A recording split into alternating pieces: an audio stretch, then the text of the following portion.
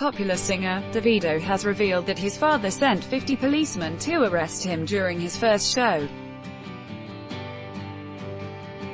Davido said his father arrested his promoters, crew members, girlfriend and manager because he left school for the show. According to him, after evading the arrest by scaling the fence, his father threatened to send all of them to jail if he doesn't show up at the police station.